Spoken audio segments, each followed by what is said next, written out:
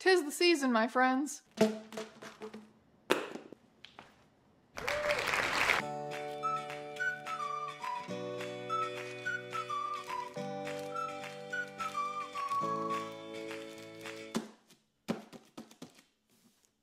Season's greasons to you and your gay apparel or whatever. I am a Halloween person.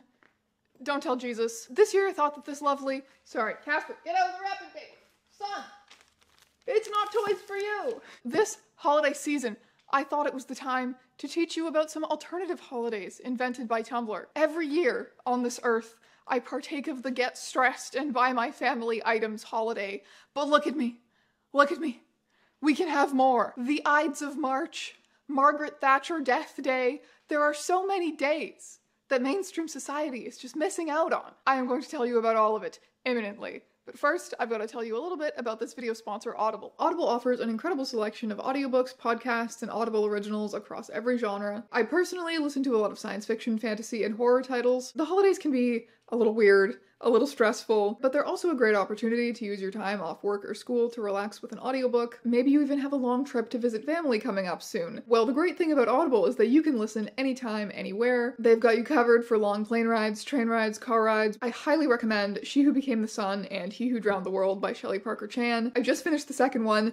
Absolutely could not stop listening to it. It's such a cool, immersive world to get lost in. As an Audible member, you'll get access to a growing selection of audiobooks, Audible originals, and podcasts, all included within the membership. And new members, of course, get a free trial. You can start yours over at audible.com/strangeeons or text strangeeons to 500-500. And now I return you to your regularly scheduled content. So before I get into the invention of Tumblr holidays, there is a little bit of background here. Tumblr has long been delighted by the idea of like limited edition posts you can only reblog today. Any post with a date in it that you can reblog on that date is pretty much guaranteed to do numbers on Tumblr. Just yesterday, as of filming this, I got to reblog the iconic, "Please, it's Christmas.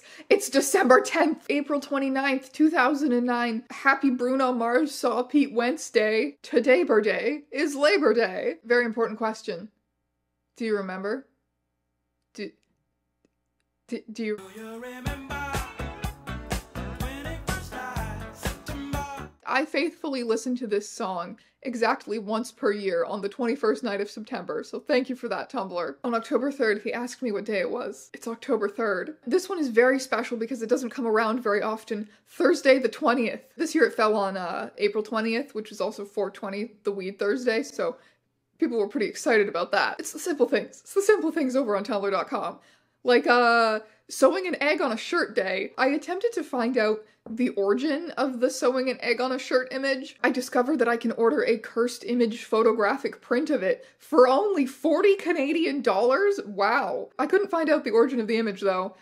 It's just one of those internet images, I guess. For the record, also, this absolutely would not work. I am 95% sure this could not work, and I am not willing to get yolk in my sewing machine to make it 100%. Anyway, so I said, don't think of it as Monday. Think of it as the 8,000th day since 9/11. Oh shit, it's 3/21/23. 3/2/1/2/3, palindrome day. Fuck, I missed it. Don't worry, you're still in time. 3/22/23. 3/2/2/23, palindrome day the 2nd. Remember to reblog this post on palindrome days. November 29th, 1972. Today is Video Games' birthday. Happy birthday, Video Games! Video Games, I love you so much! This is such a long-standing tradition. Going insane over any post with a date in it is, at this point, such a long-standing tradition that it's basically a parody of itself. That is just the kind of laugh I need on a Monday. It's Tuesday, dear. It's Thursday. Happy Monday, it's Tuesday, it's Thursday, Sunday. It's fucking Wednesday. This post is a mess. On October 3rd, he asked me what day it was.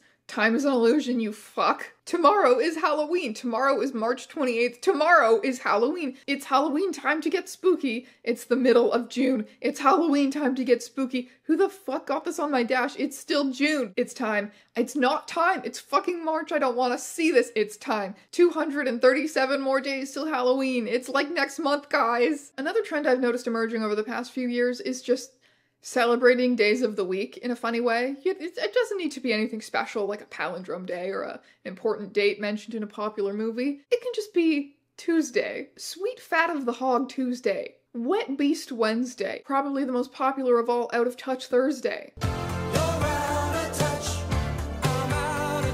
Flat Fuck Friday. It's Flat Fuck Friday, you fucking losers. Sea Slug Saturday.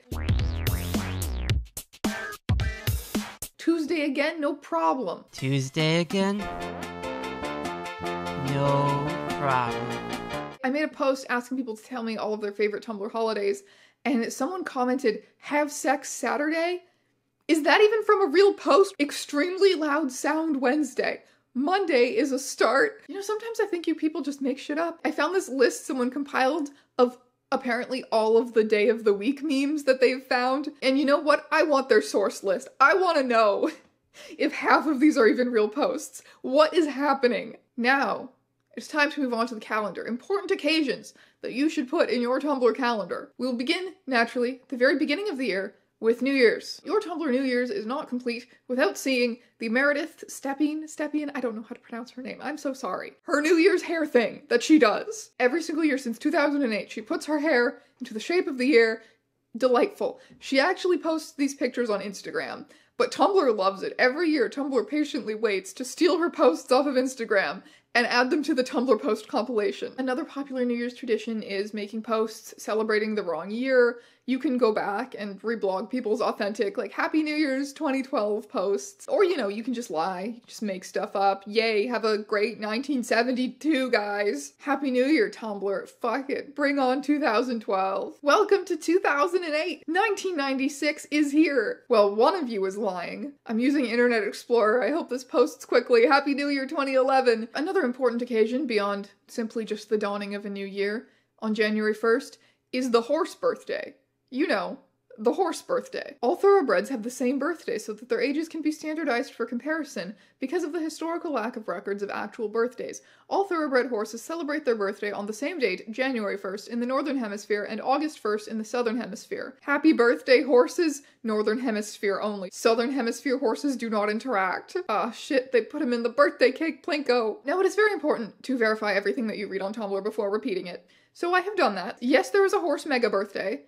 I mean, well, two horse mega birthdays, January 1st and also August 1st. The reason that they are different for the hemispheres is because horse breeding cycles are dependent on the seasons.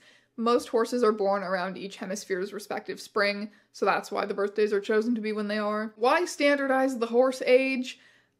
From what I can tell, horse breeders and racers are kind of insane, and it stops them from fighting each other about at what age horses are acceptable to race. Although I'm sure it is a little more complicated than that. Horse people do not come for me. Horse people, please nicely correct me if I'm wrong about horses. March 14th, Pi Day. March 14th, 3.14, like the number pi. But it's also a pun. It's a day for celebrating both math and pie the pastry. On Pi Day, you will encounter people posting photos of the delicious looking pies that they have made. This one is so incredible. This looks too beautiful to eat. I am obsessed with it. Oh, this person is flexing on me so hard right now. I want all of those pies. And that dog. This one is very explicit about its celebration of Pi Day. Also obsessed with it. But do not be lulled into a false sense of security. No, no, no. Pi Day, you see, is merely the cutesy predecessor to one of the most important holidays in the Tumblr canon. Happy Pi Day, and tomorrow, oh, tomorrow, hanging with my boys in the Senate on Wednesday the 15th. Can't wait to see what they've got planned. I hope it's a surprise party. No one. Tumblr users on March 15th. Get in, loser. We're going to stab Caesar. Girls' night. Girls' night! Whoops, I accidentally put Caesar in a poll, but don't worry, all he has to do is outrun 23 knives. I don't advocate violence, but every single employee at Twitter has an opportunity to do the funniest thing in history on March 15th. Ides of March pride flag. You're invited to the assassination of Julius Caesar when 15th of March, 44 BC. Interesting how Pi Day comes before Kill Caesar Day, almost as if they use the same knives from cutting pies to stab Caesar. Very interesting observation, men's rights activia, giving me things to think about. I'm pretty sure one of the other posts that goes around every year, I'll see if I can find a screenshot of it, is like, remember to leave out milk and cookies for Brutus tonight. April 1st, the Mish Apocalypse. So in 2013, the Supernatural fandom successfully planned and executed this April Fool's joke, where a large number of people changed their profile pictures to this picture of Misha Collins, who is one of the actors on Supernatural. They also spam posted various edits of that Misha photo all day. So people logged onto Tumblr that day to find that everyone on their dash had the same profile picture and was posting endless edits of the picture as well. Many of them thought, oh, this seems fun, and then also joined the Misha horde. All day, the Mishas multiplied and increased in power. Part of the success of the Mishapocalypse, I think, was the fact that the Supernatural fandom, the Doctor Who fandom, and the Sherlock fandom were very interconnected at the time. Together they were Super Wholog, and they were one of the biggest fandoms on Tumblr. So something from Supernatural fandom very quickly infected those other two fandoms, very quickly infected a lot of Tumblr because everyone followed someone who was into Super Wholog. This past year, 2023, was the 10-year anniversary of the Mishapocalypse. I actually remember the original Mishapocalypse. I remember I showed up to school that day, and I sat beside my friend in class, and she had Photoshop open to, like, this picture. I still remember this picture vividly. It was obviously the Misha Collins face, and she was putting it on this picture of, like, a naked, like a tastefully posed naked man, like you couldn't see anything, and he was like giant in like surrounded by like city buildings. I don't know what this photo was, but I remember her photoshopping the Misha face onto it in class, and I was like, what the fuck is that? And she was like, oh, it's the Mishapocalypse, we gotta post Misha edits, and I was like, yeah, whatever. Fucking Super Wholog. Let's see how many Misha Collinses there are today. Like or reblog if this is your icon on this lovely day. Are we human?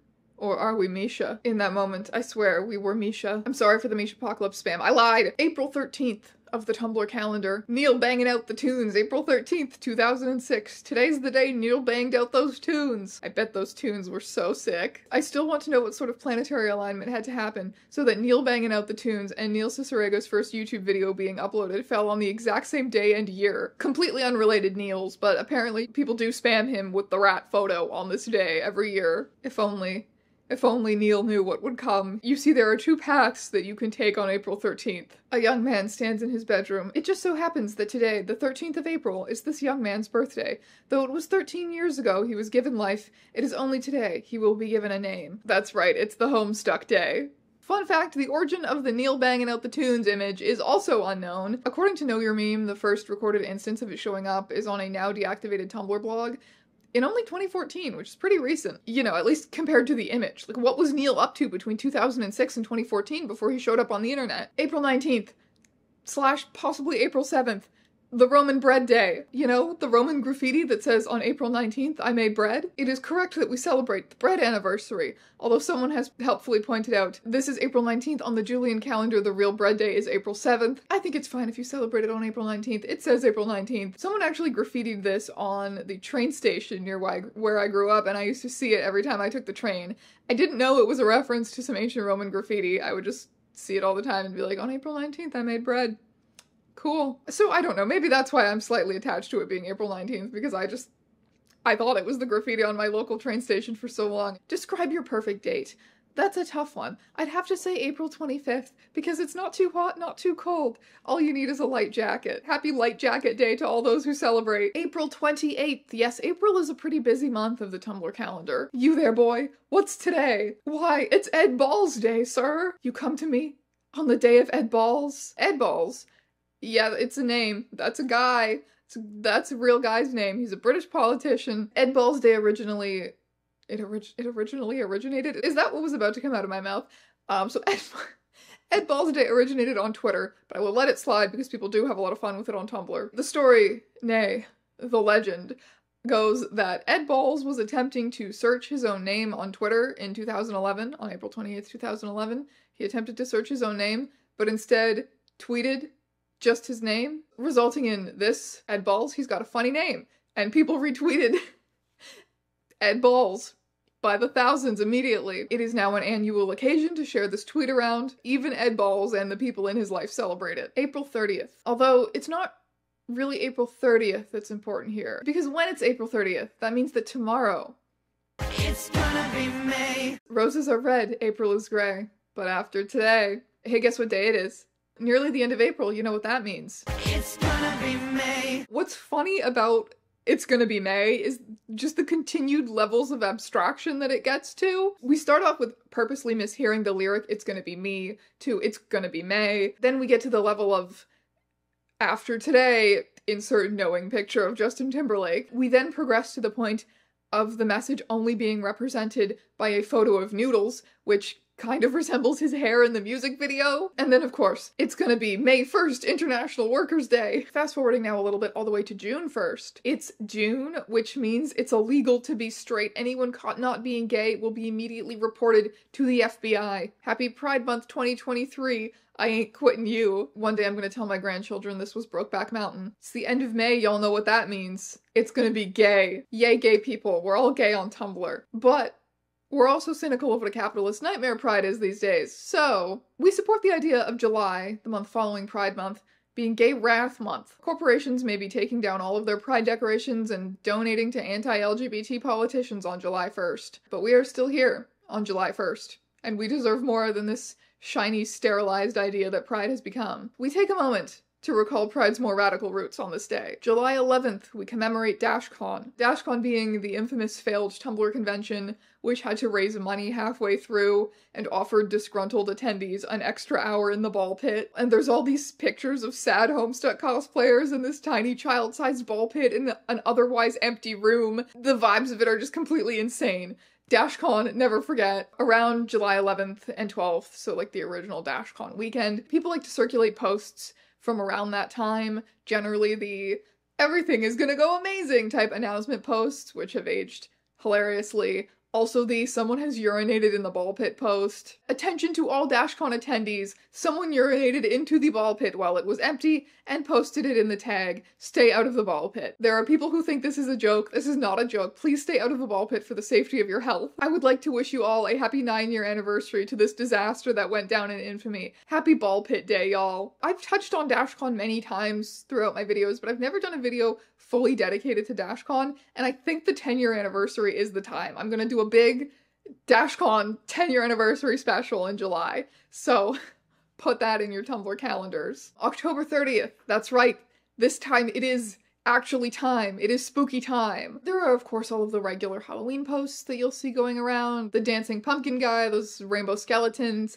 Actually, Tumblr seems to fixate quite a bit on skeletons around Halloween.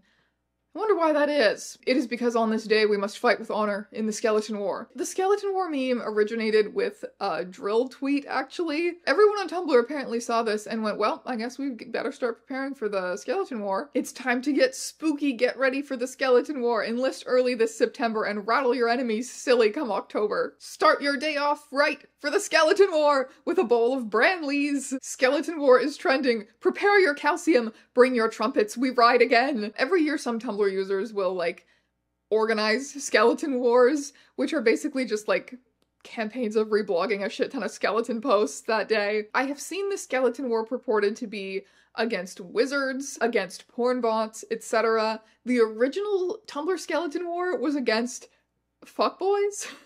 I don't know. I did not participate in the original 2013 skeleton war. I was probably trick-or-treating at the age of 15, but apparently it was against fuckboys. November 5th. How do I begin to explain November 5th? It's sort of like a Mishapocalypse situation. Just this really weird day that inspired a lot of really weird posts and kept us all, like, glued to our Tumblr accounts, experiencing this collective insanity. And it happened in 2020, so you know we had a lot of pent-up insanity. November 5th was the Destiel Putin election night. They were still counting votes for the 2020 election at the time, so everyone, especially Americans, were going to be online with their buttholes clenched waiting for the election results anyway, because it really, even in Canada, kind of felt like we were all gonna die if we had to live through another 4 years of Trump. Huge world event of massive significance was happening. And then the second last episode of Supernatural aired. Supernatural, obviously one of the biggest fandoms of 2010's Tumblr. I talked about it like 2 minutes ago. They took over the website with that actor's face that one time. Yes, Supernatural fandom. The show was still going in 2020. It had 15 seasons, and like 10 of them were unwatchable. They were still making this thing for some reason. Most of the people who were obsessed with it back in the day weren't even keeping up with it anymore.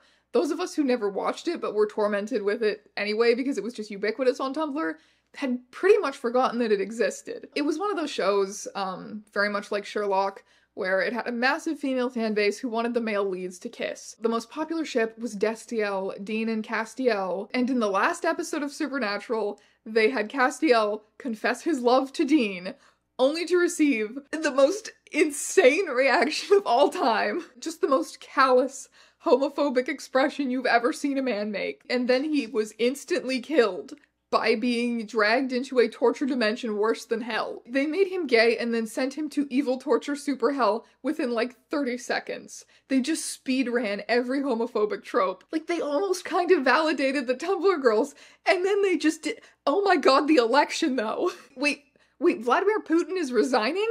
Jesus Christ, I am so sick of living through world events. The Destiel though? The Destiel on top of it all? Finding out that Vladimir Putin is stepping down in a tweet about Destiel has snapped my brain in half. Pure distilled 2012 Tumblr has been injected directly into my veins. I feel like I'm on crack. And yeah, it was quite a night for Tumblr insanity. And it birthed a meme that I still see on my dash at least weekly, which is people announcing important world events using this format from the Destiel love confession. You'll see Castiel with tears in his eyes going, "I love you," and you know you're about to scroll down and read that some like major person has died. December 17th, commemoration of the nipple ban. The day they banned our nipples, our innocent female presenting nipples tossed aside in favor of advertisers. I had some trouble looking for posts about this one, but generally on this day people will take a moment to circulate the original announcement posts about this and to tell staff how much they dislike them. December 22nd, Christmas Adam. Christmas Eve? What about Christmas Adam? Happy Christmas Adam to all men's rights activists. Please stop pestering us with things like this. This has nothing to do with men fighting for their rights. Eve is short for evening. Please don't turn our activism into a joke. Thanks. Someone isn't having a good Christmas Adam. Christmas Adam, December 23rd, comes before Christmas Eve and is generally unsatisfying. Happy Christmas Adam, everyone! This is the original post. It has over 1 million notes. Henceforth, December 22nd was to be known as Christmas Adam. And that brings us right back around to where we are now. Christmas Adam is probably coming up soon as of when I'm posting this. I know this video was like kind of a chill, stupid one, but I don't have infinite ideas. Sometimes we just gotta hang out and read Tumblr posts together. It's fine. I hope you enjoyed it. I hope you had fun. I had fun. I always love reading Tumblr posts. And of course, I will see you in another video very soon, my friends.